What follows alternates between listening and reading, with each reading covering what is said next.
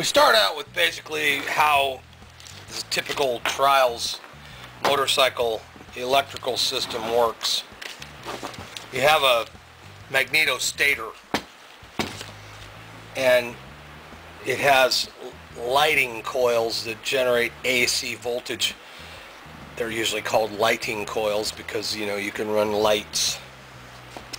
And then typically you have some kind of a voltage regulator that kind of takes away excess voltage when you rev the engine up.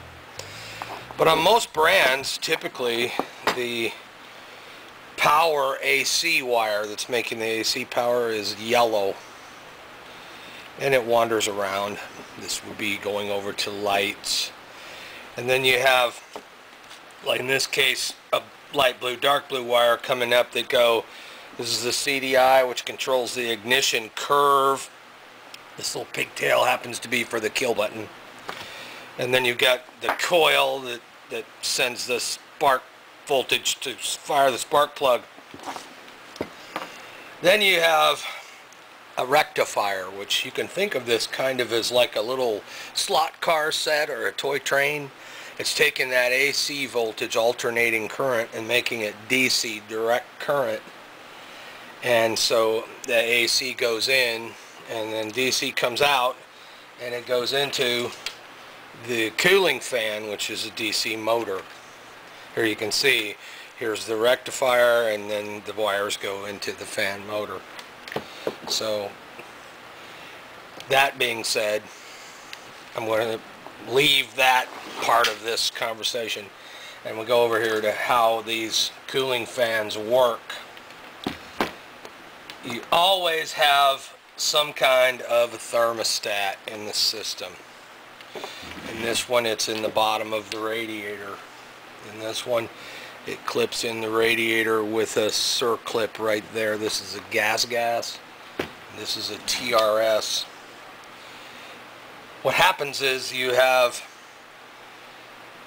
typically AC goes through, AC coming in into that thermostat, and that thermostat is open. Then when it gets to a specific temperature, that thermostat closes. And how that works, typically there's a little piece of metal in there that bends when it's affected by heat, and it closes the circuit. So then AC comes back out the other wire and goes over here into the rectifier, which converts it to DC, which then the fan runs. So a simple circuit, AC in, AC out, to DC conversion into fan motor, and fan motor runs. When the thermostat cools down, that little piece of metal in there retracts and opens the circuit, so no longer is there a connection here. So if your thermostat goes bad, you know, some people, they'll just jump the two wires to make the fan run all the time, and you can do that, but it's hard on the fan motor, and it's also not going to give you a consistent operating temperature of your engine. It'll take a lot longer for the engine to warm up. So the different rectifiers over the years and the different brands, they vary. Evolution of the thermostats. When we started out in the 90s, liquid cooled bikes, it was an automobile type one, see here, and it screwed into the cylinder head, and it was actually directly in the water of the cooling system. So this was in the water. On the gas, the next evolution was this microchip like thing. I think it still has a piece of metal in there. The fault with this was that it's not in the water stream. It's just a little place in the casting here for it to sit. You put a little silicone sealant, and then that thing went in there.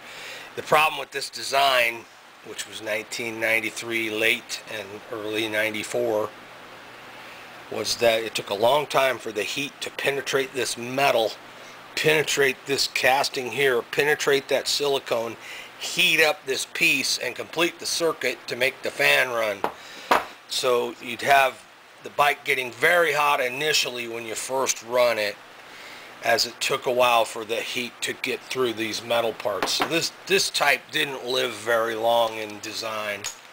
Then came the inline thermostat in a housing like this, and these were kind of expensive actually, this piece, the thermostat.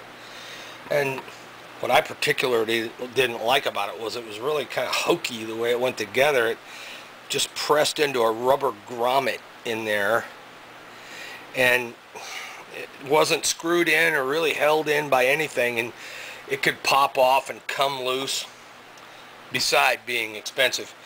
I believe Sherco also used that.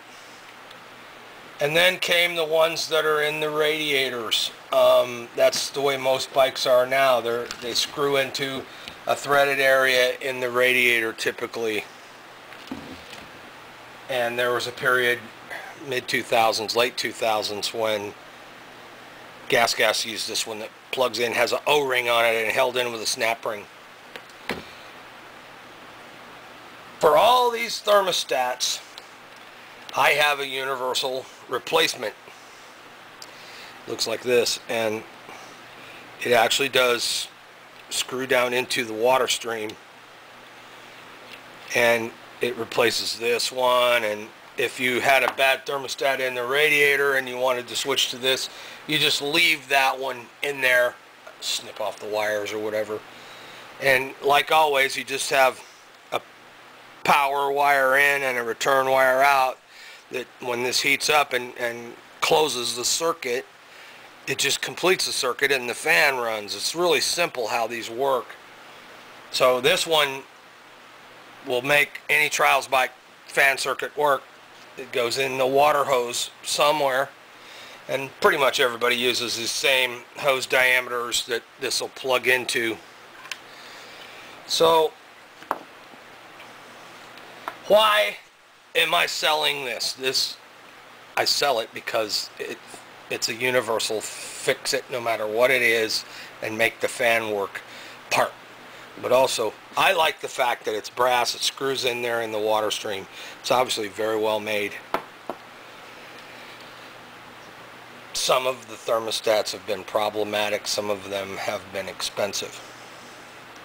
So that's the overview of the cooling system fan, how it gets AC voltage through a rectifier, fan runs. Fan is turned off and on by the thermostat, which completes the circuit or opens the circuit and turns off the fan. Now finally, the curiosity about these thermostats is that they turn on at a specific temperature, but they actually turn off at a lower temperature than they turn on at. Why is that? Well, it's because if it didn't do that, the fan would just be turning off on, off on, off on, off on constantly, because this switch would be tripping and releasing at exactly the same temperature. So when it gets up to a point, it turns on, and that fan will run until it gets down below that turn on point a few degrees, and then the fan turns off, and then that lets the engine come back up to temperature again, and then the fan turns on and runs for a little while. So this is just keeping that fan from just constantly turning off and on. I mean, it would just turn off and on every few seconds if the thermostats weren't designed like that. And that's it on this little video. No specific tutorial, just an explanation. It is the 3rd day of July 2019. This is Jim Snell. Thank you for watching.